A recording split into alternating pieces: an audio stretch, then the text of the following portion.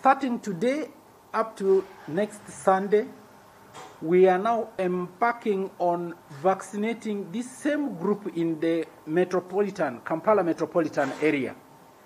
We have 58 vaccination points in Kampala, Wakiso, and Mukono. And each of those vaccination points have 5 to 10 vaccination teams, so that when people come, there's no crowding. And this exercise started today in Mukono and Wakiso very well, and started in Kampala with a few challenges.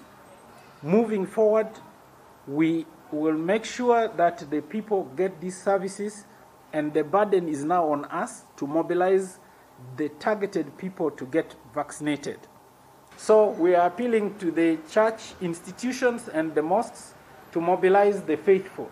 So in this collaborative way, we are confident that this target group will be reached, protected, and help us to open society. And in Kampala, we are using Pfizer vaccines for people who are turning up there for their first dose.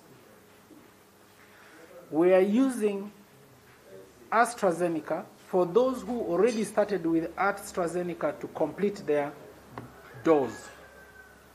And those who started with the Sinovac should stay put. We'll announce the arrival of Sinovac in the next 2 weeks. We have now finished all the paperwork for the vaccines to arrive. We are at the stage of finalizing the transportation arrangements.